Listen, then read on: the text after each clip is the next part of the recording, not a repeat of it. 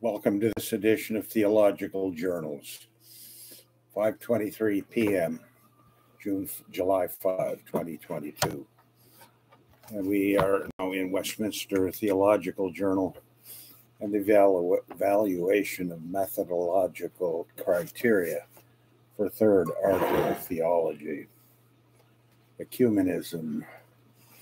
First, though I commend Habet's desire for doctrinal unity among the disparate Christian traditions, I'm skeptical of the ecumenical endeavors that seek or achieve unity by compromising core Christian convictions. For example, in seeking ecumenical unity between Eastern and Western traditions, Habet reconceives of the divine processions, such as the Filioque, becomes irrelevant and therefore unnecessary. However, different branches of Christianity exist precisely because Christians diverge on certain fundamentals of the faith. Protestants and Roman Catholics on the nature of justification and sanctification. Consequently, a robust theological method does not have to be ecumenical in order to be sound or charitable and enriching. Spirit Christology. Second, I take issue with Spirit Christology Criterion 7. I think there are better ways to make sense of intra-Trinitarian relations as well as the relation between the incarnate Son and the Holy Spirit. Nevertheless, because Spirit Christology is the single most important feature of third article theology, and as Kyle Clouch says, is now, will remain a force to be reckoned with in the larger pneumatological and Christological context of Christian theology, I now engage with the subject at length. First, I define Spirit Christology, and I summarize Habet's conception of its finality. Then I discuss the problems with his method. Now for Mid-American Theological Journal, Dr. Cornelius Venema on Effectual Calling and Regeneration. He's been discussing Trent and Westminster Confession. In the remaining articles of the fourth main point of doctrine, several further points are made regarding the work of the Spirit in effectual calling and regeneration. First, Article 2 emphasizes the ineffability or unknowability of the Spirit's work in regeneration. How the Spirit grants life in regeneration is not so much known as it is experienced.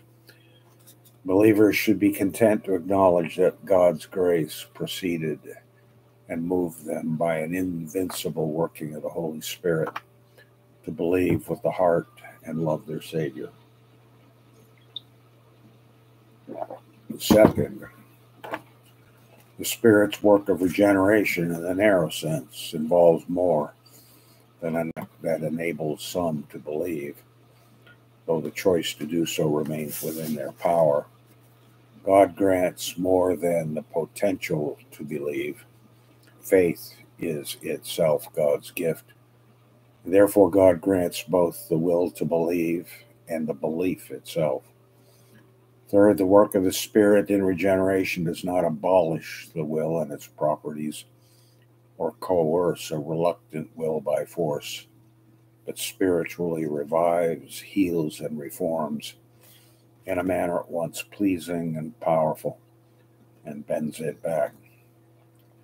The grace of regeneration does not act in people as if they were blocks and stones, but instead renews human nature as it has been corrupted through sin. The Spirit does not create a nature, but renews the fallen nature of sinners to enable them to come to God in faith freely. And fourth, through the work of the Spirit in regeneration, narrowly considered, is an act of the Spirit God has appointed the Word, the sacraments, and discipline as the means whereby he is pleased to bestow his grace.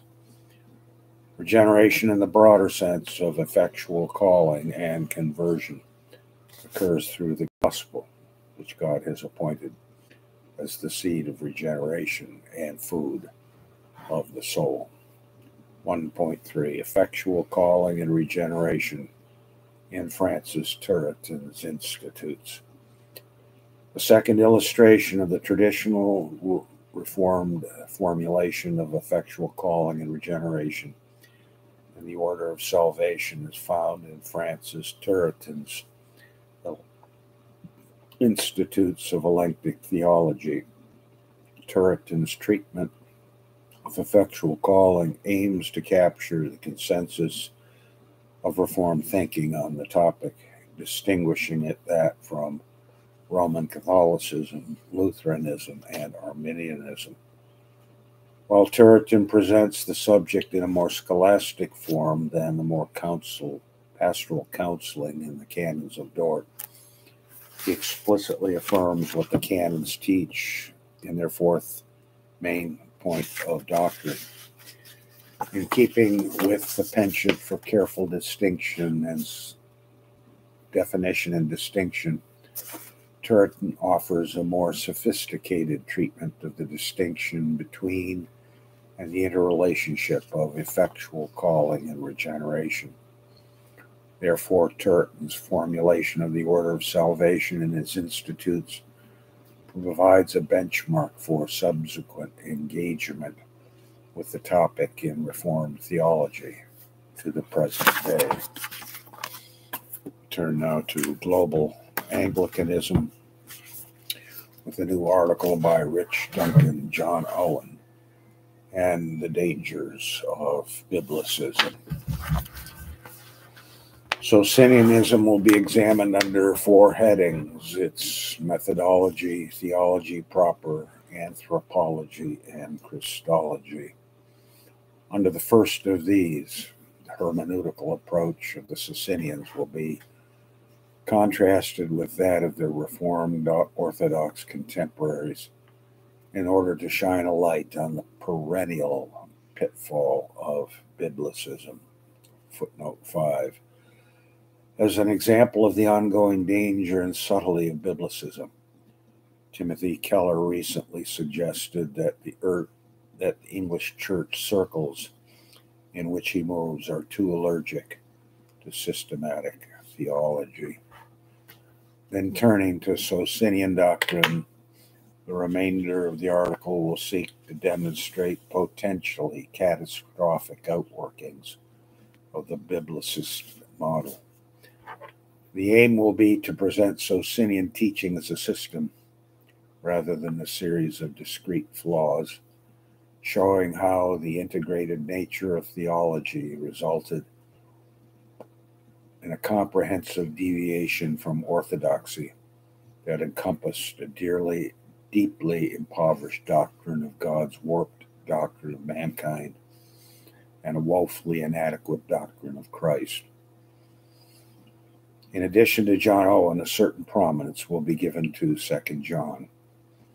While the pan-European phenomenon of Socinianism was by no means monolithic, its English incarnation provides a relatively representative sample, with John Biddle as its leading exponent.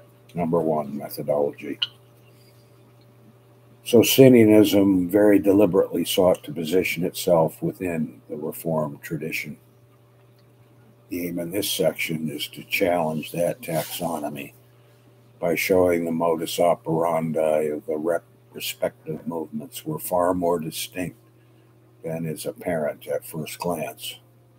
For the sake of comparison, we will characterize the Socinian method exemplified by Biddle as Biblicist rationalism, and that of the 17th century Reformed Orthodox exemplified by Owen of biblical scholasticism.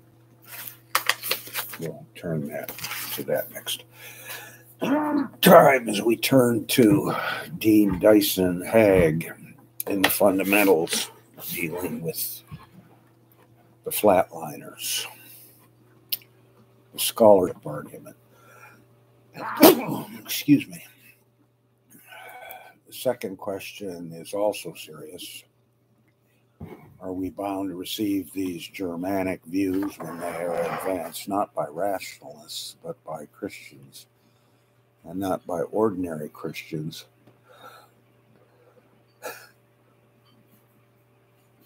but by men of superior and unchallengeable scholarship?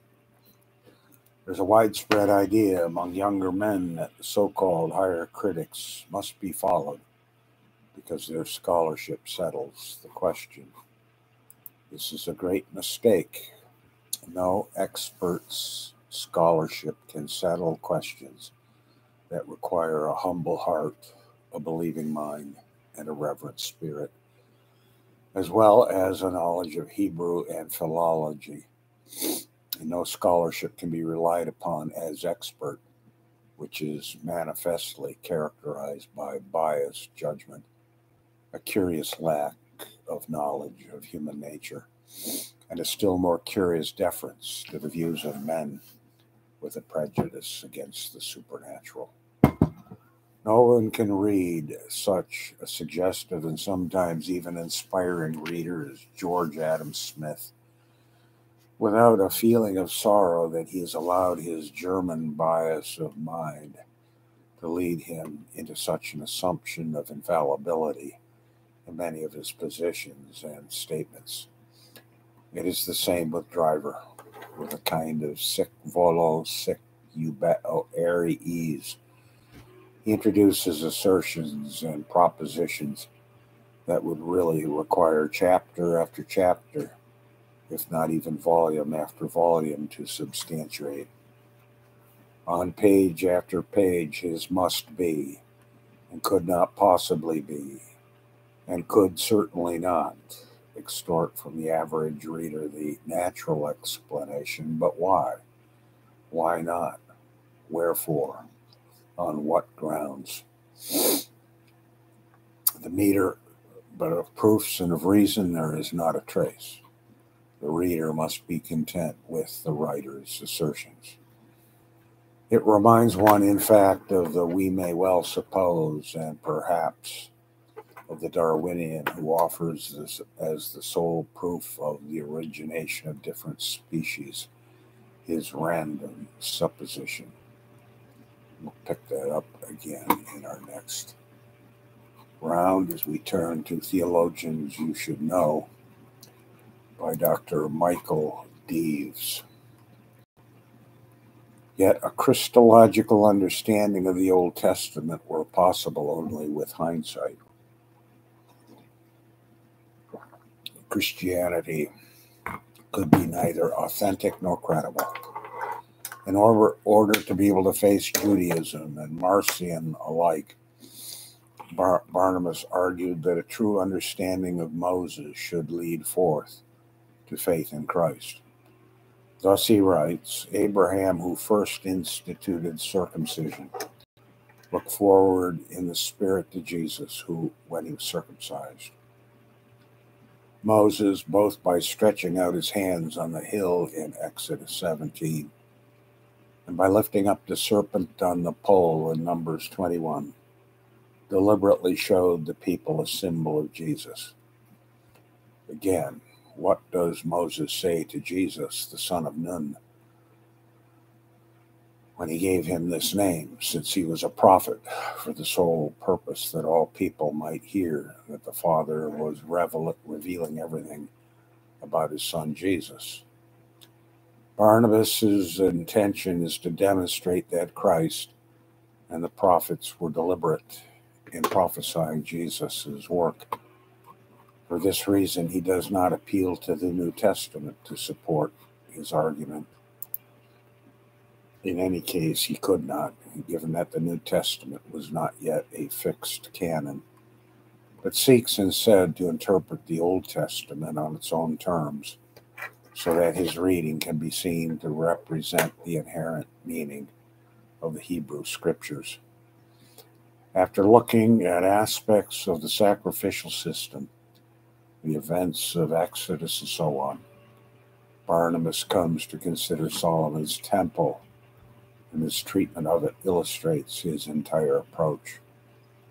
He argues that the temple in Jerusalem was an earthly copy that existed to proclaim a spiritual reality. The mistake of the Jews who set their hope on the building was to set their gaze on a copy when they should have learned about the spiritual reality from it. So it was with circumcision and the entire law. The Jewish mistake was to confuse the earthly signs with the spiritual realities that they represented. In looking only to the earthly, they found themselves enslaved to the ruler of this age and angels.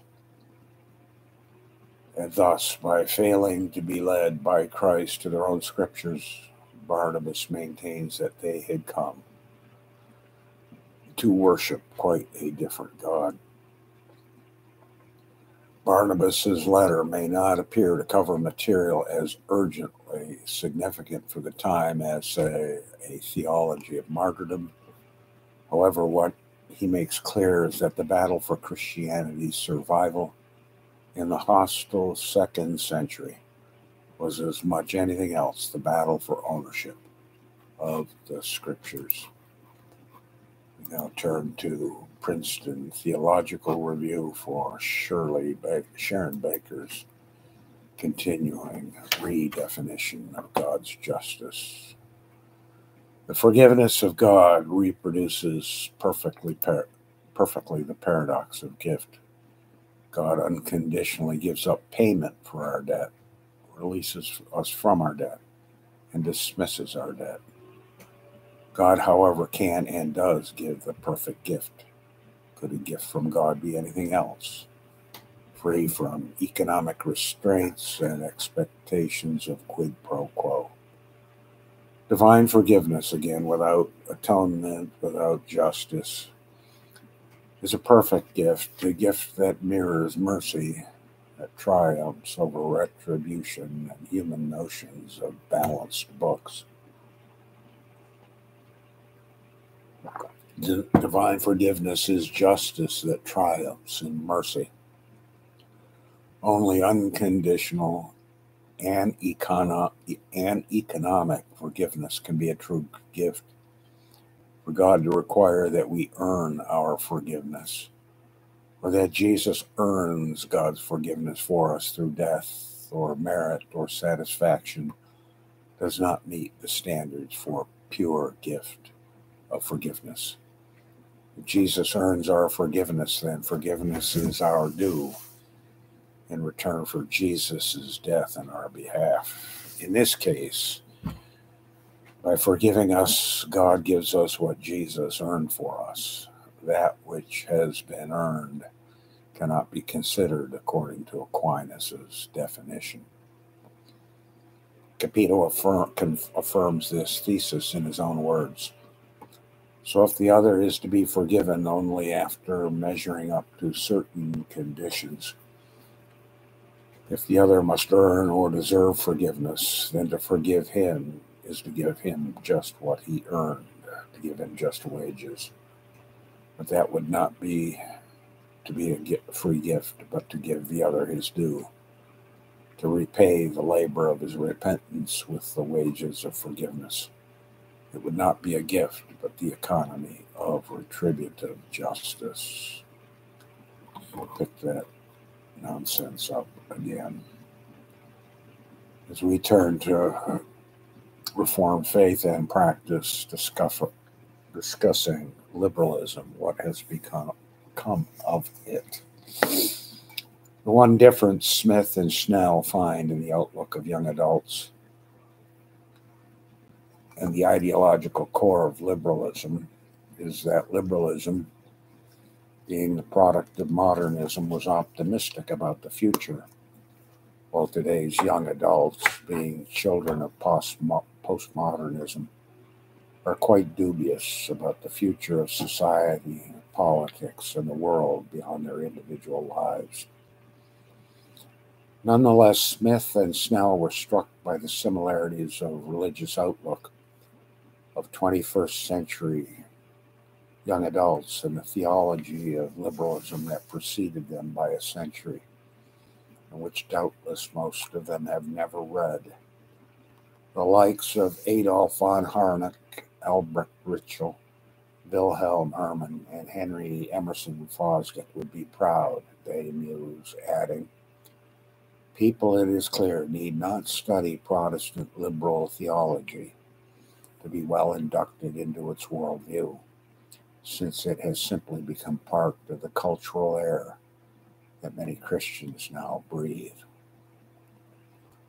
Tara Isabella Burton has recently distinguished between institutional religion and intuitional religion, finding in her research that America's religious nuns, those who claim no religious affiliation, are actually ensconced in religious commitments and practices, just not the kind connected with historic religious institutions. Borrowing her lexical distinction, we might say that while institutional liberalism is all but dead, intuitional liberalism is alive and well. More than that it is the default way of thinking about God, society, self, and the meaning of life in American culture today. Liberalism may be withering in its denominational form and passé as a school of theology, but it reigns triumphant in the far broader sphere of culture. This makes it simultaneously more potent and harder to spot, most especially within ourselves. A concluding unscientific postscript. If liberalism now supplies the atmospheric conditions for our culture, what should the descendants of Machen do? The evangelical counter-strategy to liberalism thus far is focused on opposing its doctrinal tenets, its embrace of evolution, and its hollowed-out doctrines of Scripture, Christ, and salvation, while shoring up within our own churches and institutions liberal proof confessions on these doctrines and adjacent issues. But we have not yet deprived liberalism of one of its most effective criticisms, namely that conservative Christianity tends to focus on personal salvation and doctrinal precision to the unnecessary exclusion of concern for the poor and problems of the world. Conservative theologians have acknowledged this problem in the past, particularly Carl F.H. Henry, in The Uneasy Conscience of Modern Fundamentalism, and Francis Schaeffer, The Church at the End of the 20th Century. We'll pick that up as we continue now with Concordia Theological Seminary Journal, Inadequate Approaches to Confessional Subscription, the old bugaboo of Quatinus subscription, the argument between quia, because subscription, and Quatinus, insofar as subscription to the Lutheran confessions is old. But it must be mentioned because bad old ideas are hard to kill. Historically, even Zwinglians and enthusiasts were able to say that they would subscribe to the Lutheran confessions, provided they were permitted to interpret it according to the scriptures. Walther reports that John Calvin wrote in 1539, "In truth, I do not repudiate the Augsburg Confession, which I have gladly and willingly subscribed for some time as the author himself interpreted it." Of course, Calvin was counting on a weak Melanchthonian interpretation of the Augsburg Confession, Article 10. This was not Quatinus subscription with Scripture as the standard, but a Quatinus subscription with Melanchthon as the standard, This was a very low bar. Continue that as we turn to Journal of Theological Society on the renaming of Peter and his confession at Caesarea Philippi. But rightly or wrongly, primitive exegesis would not be content with the associations of the cognate word, whose meaning is identical with that of the word actually employed. Puerile as the reasoning may seem to modern ears, similarity of sounds of dissimilarity of sense justifies the adducing of extraneous helps to interpretation. In this particular case, there is Kalef, to bend or to be bent, and its pendant, Kopf, with which naturally present themselves and offer their services for elucidation of this mystery. Kephas, the rock, may chance become one of the Kephopim that are bowed down, whom God raises up. Again, Kephas, the rock, may be delivered by Bekephim into the hand of enemies. The actual word Kephas is not common in the oldest Targum in the sense of rock. But the Targum of Onkelos employs a very prominent and important passage as the equivalent of Selah, or rock, from which Moses drew water for the children of Israel. It is in reference to this rock that St. Peter says they drank of the spiritual rock following, and the rock was Christ. Similarly, in the Jerusalem Targum of the Song of Moses, Selah, rock, whence God fed his people with honey, is Kepha, and Kepha stands for Selah in such passages as the rock. On the other hand, Kepha is used of the precious stone in the Targum of Proverbs. And this sense of stone may seem to predominate in Palestinian Arabic. We'll pick that up next time as we turn to Protestant Reformed Theological Journal and the discussion of the holy days. Ascension Day is one of the oldest festivals celebrated by the Christian Church. Origen was not yet familiar with it. In contrast, the 4th century Constitutiones Apostolicae, Chrysostom and Augustine mention the Feast of Ascension as a long-standing feast. Socrates mentions that in 390 AD, the feast was celebrated by the people in a suburb of Constantinople, according to old custom. In general, the Ascension was celebrated in the early church in a wonderful manner, especially in the Church of the Assumption in Jerusalem. In many places, a procession was held to depict the walk of Jesus with his disciples to the Mount of Olives. Later on, this feast was also marred by all kinds of foolish and superstitious additions, by sins and excesses of all kinds. Vulgar representations were given in some churches, representing, among other things, Christ entering the gate of heaven and driving the devils into flight. Here and there, the dew peddling or dew striking was in vogue, a parody of the early morning walk of Jesus to the Mount of Olives, where sometimes crowds of people arose very early in the morning to sing and play outside in the fields or forests. After the Reformation, the situation remained essentially as it was. The Reformed were generally against the holidays, but had to accommodate the people according to the wishes of the government. After 1581, Ascension Day was counted among the Christian holidays. However, in the first few years after that, it was not yet observed everywhere as an ecclesiastical holiday. And where preaching was not faithfully maintained, Ascension Day was considered as a day off on which the people could go out, receive family visits. This is still the practice on Ascension Day. On one day in the middle of the week in early summer, it is so appealing to go out and hold meetings for missions or Christian associations.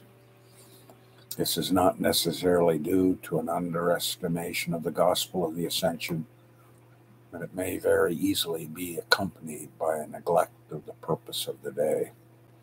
Therefore, it was necessary that the church should consecrate the tone of the day by preaching the glorious gospel of the resurrection of Jesus, who as mediator had ascended into heaven to guide, care for, and quicken his people with life and strength. We'll bring that to a close. We turn to themelios, and this is a discussion of the reversal motif in 1 Samuel 2 and Esther. By highlighting a conflict between the son of Kish and an Agagite, the author of Esther makes the book of Samuel the backdrop of his narrative. In this way, the author signals his intention for readers to recognize the parallels that exist between the two narratives. Namely, the reversals embedded in the book of Samuel will be repeated in the book of Esther. Just as the poor rise and the arrogant fall in Samuel, so also the poor will be exalted and the arrogant will fall in Esther, thus revealing the Lord's all-encompassing sovereignty. The implication of this is that the Lord is not just sovereign in Israel and over Israel's kings, but also sovereign over Persia and the Persian Empire.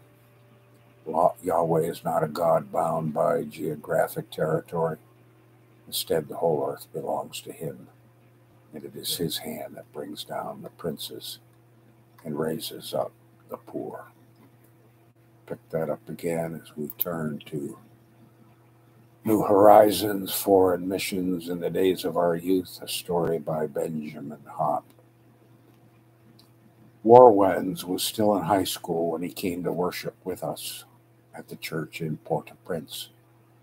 He'd been a baptized member of the church since 2017 and completed his secondary education a couple of years ago. What does a young man do after high school if he has a mother and young sisters to support?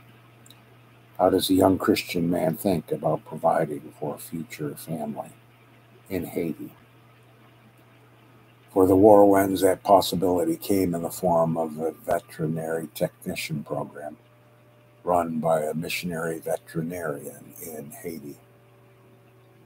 The program involves a series of week-long sessions where students learn both in the classroom and in the field. They study care of local animals, cats, dogs, goats, pigs, and horses. The OPC Haiti mission had encouraged another young man to do this program, but he quit after just 2 months because he thought he had found another better opportunity. How did Warwens fare? We're grateful to report that he completed the program in 2021-22. The unpredictable security situation meant that travel to the program site in rural Haiti was at times very dangerous. But the Lord provided protection, and Warwens will graduate in May 2022. How thankful we are for the opportunity this will give him to work and grow into a young man who can care for his family and give back to the church. Young people in a difficult situation. Why are young people like Warwens so important for the Haitian churches? Census data suggests that approximately 54% of the population is under age 24, put out by the UN Sustainable Development Solution Networks, ranks Haiti at 148, 156 countries. When you put these two data points together, it means there are a lot of unhappy people in this country.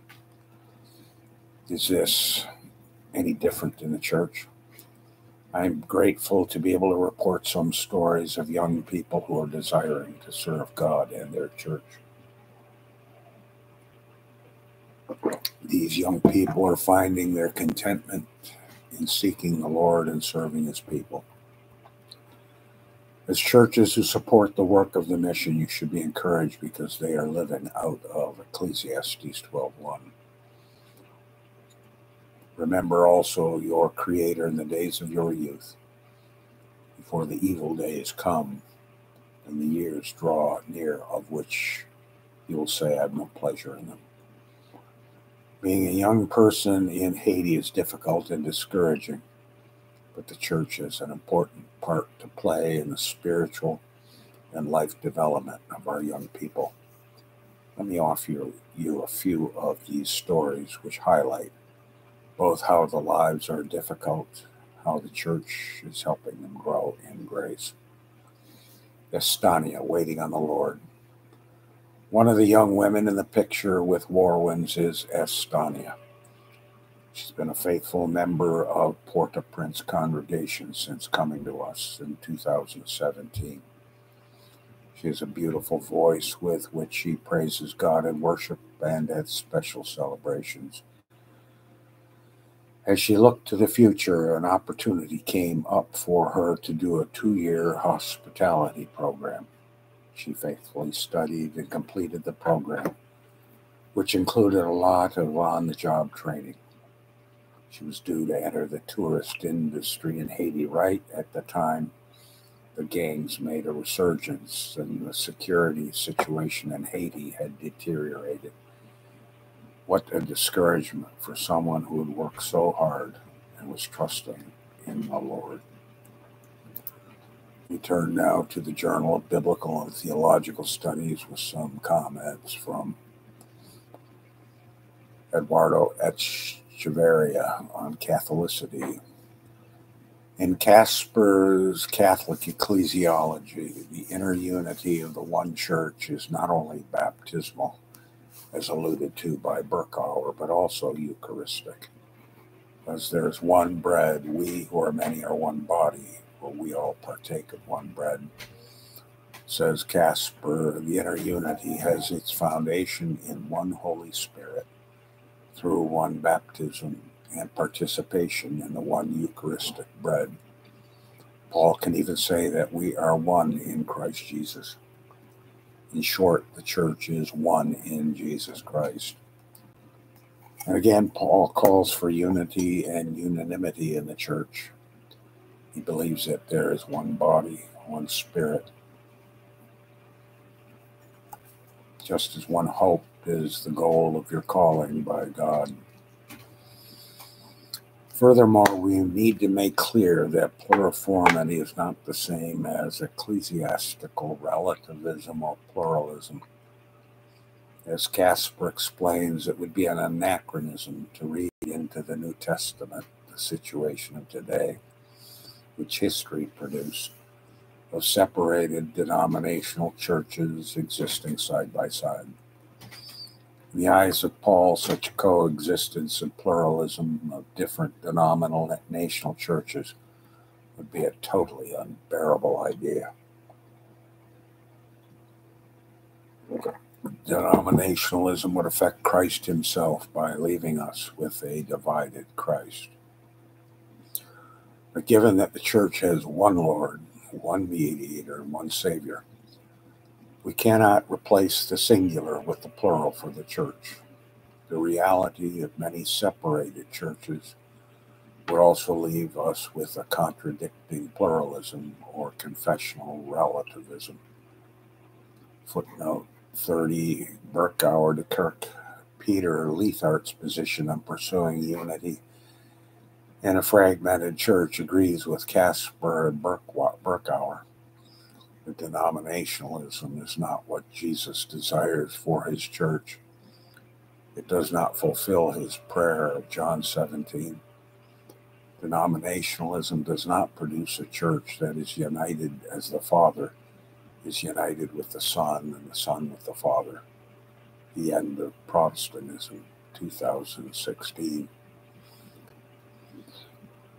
Confessional relativism, meaning where thereby a pluriformity that tolerates contradictions, such as that we can be indifferent to the claims that purport to be equally valid. Says Casper rightly, sooner or later this causes new divisions and leads to different relativism in the question of truth. Rather, there exists a plurality of churches in the one and only church, which Casper calls a complementary communio unity.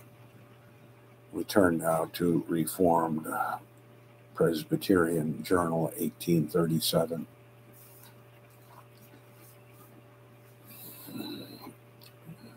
The prince who sends an army to quell an insurrection in some distant province of the empire does so for the maintenance of his authority. But had the rebellion not existed, no expedition would have been undertaken. The philanthropist who visits the abode of some sufferer to afford relief is prompted by benevolence and compassion. Since, however, a reason is assigned for this in the following clause, it is better to understand this as the phrase of a sin offering. Since, however, reason is assigned for this in the following clause, it is better to understand the phrase of a sin offering.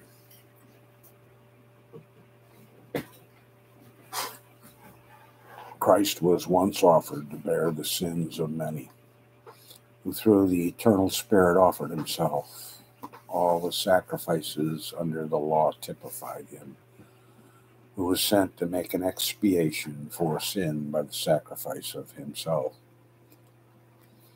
In this clause, flesh is put for the human nature of the Lord Jesus Christ. Human nature had sinned, and in this, sin required to be condemned. The whole man was corrupt, the understanding darkened, the will depraved, the affections alienated from holiness, and the members rendered servants of unrighteousness. Before any could be freed from condemnation for sin, it must be condemned in the nature chargeable with it. This condemnation is not simply God's disapprobation of sin, though this was hereby manifested in a remarkable degree. A law maxim is, he that is condemned can neither accuse nor rule. The authority for such a one is null. Sin being condemned in the flesh of Christ, the sinner's substitute, its condemning power was thereby destroyed, its dominion broken, its authority rendered void. The believer is freed from the law and from the death which it deserved, though it still is found in his members and there carries on a perpetual war against the law of the Spirit of life. It shall never triumph. It contends only as a disarmed foe.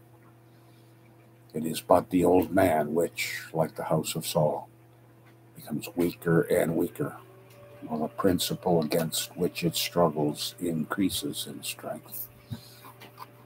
Often, indeed, its power is exerted and often felt. All its accusations are without avail, for it is no more than a condemned malefactor. The effect of this is that the righteousness of the law might be fulfilled in us.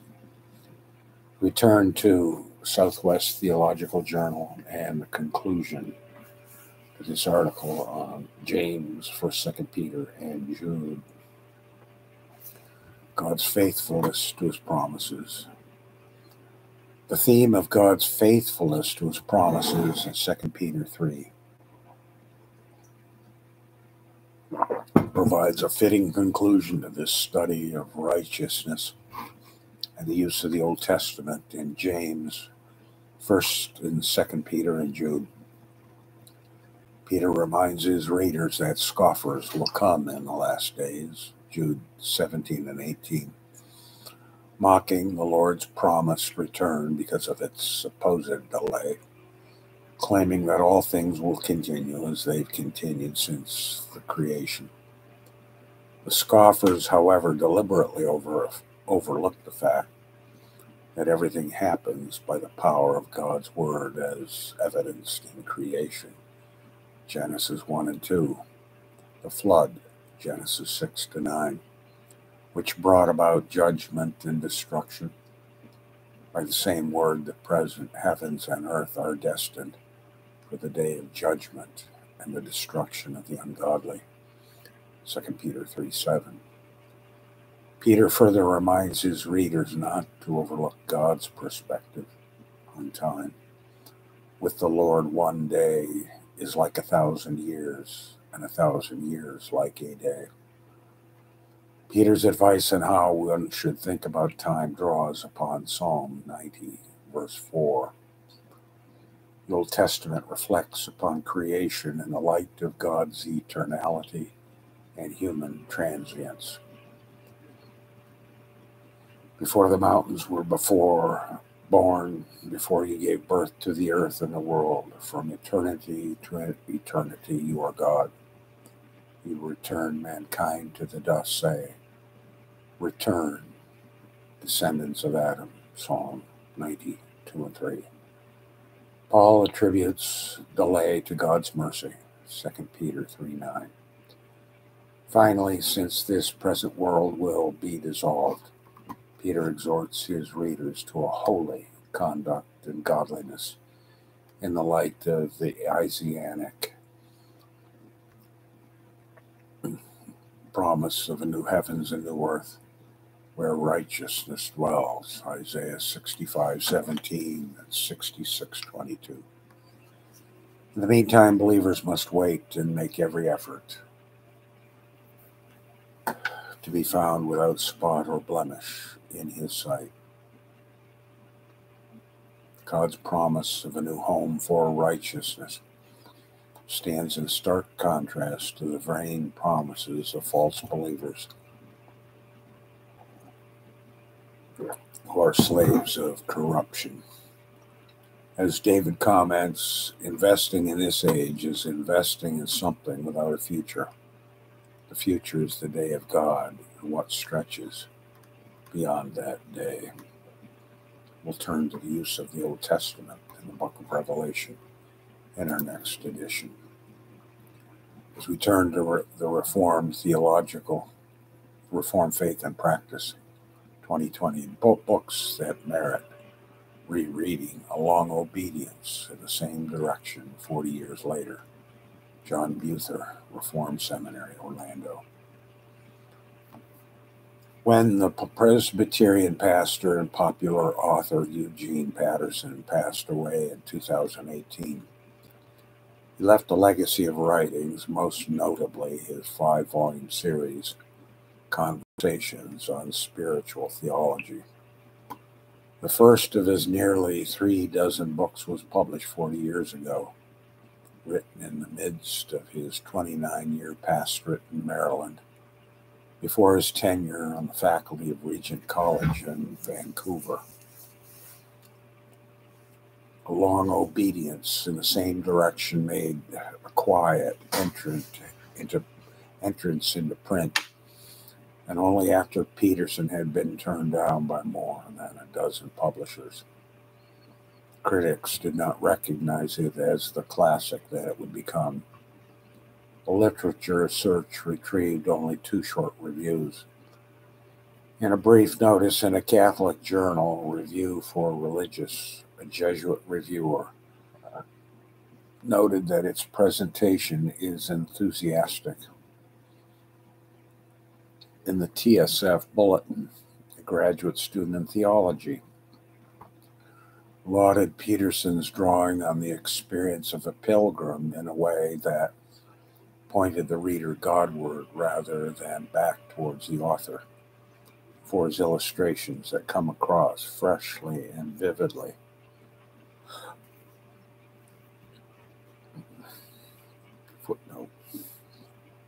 1, 2, and 3. Eugene Patterson, along obedience in the same direction as Peterson would later recount. The title proved to be a hard sell.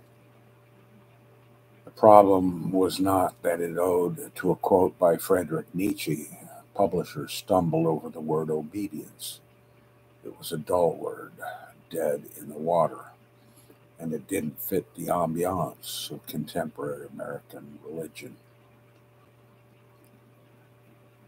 Peterson feared that his parishioners had grown too comfortable with the world. Modern pilgrims had become tourists. His corrective was to turn an old dog-eared songbook in Book 5 of the Psalter, the Song of Ascents, Psalm 120 to 34.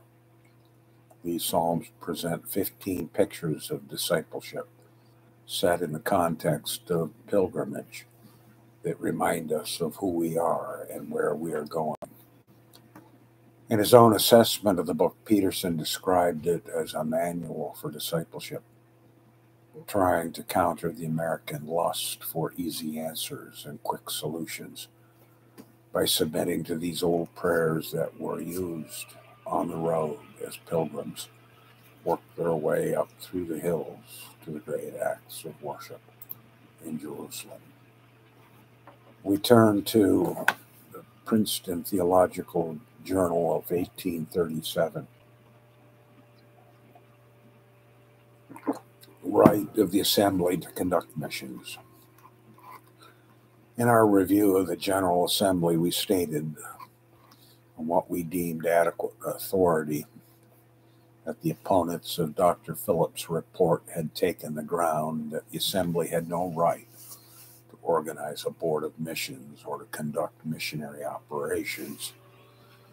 We remarked that this was a new and alarming doctrine, inconsistent with the previous opinion of the authors, and adapted to shake the confidence of the churches in the conduct of our leading men and in the stability of our institutions.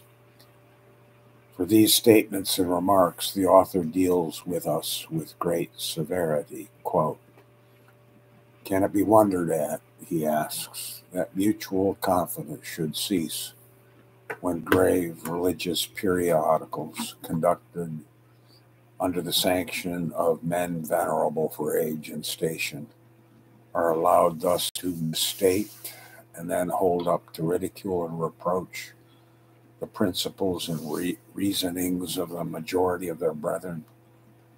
Page 97.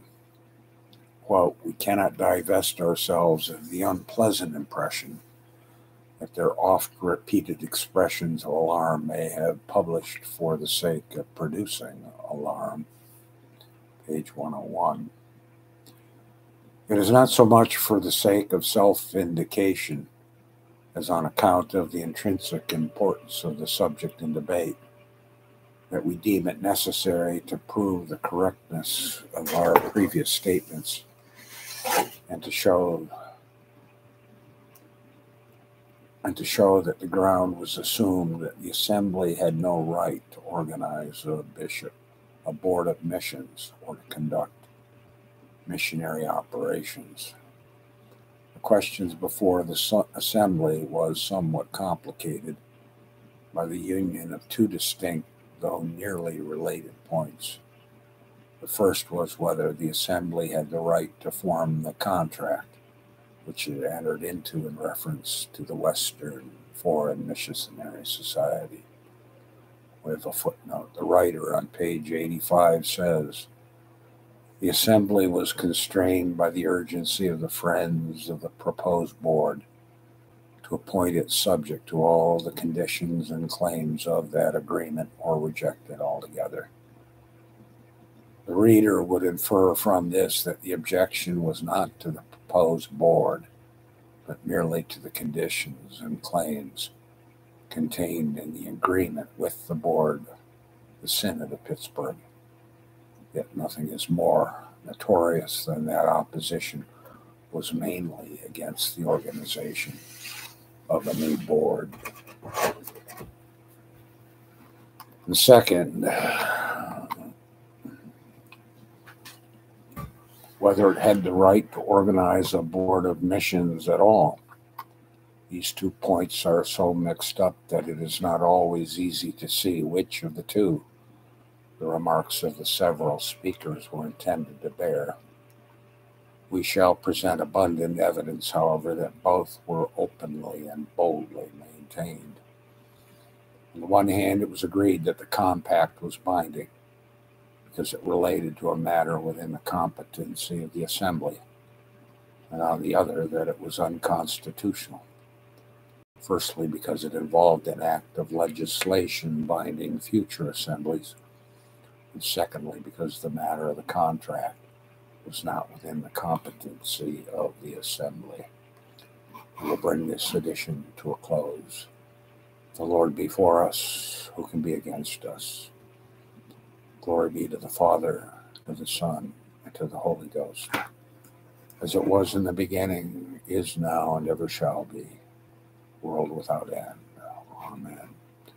Godspeed. This is the end of Theological Journals for the 5th of July, 2022. Godspeed.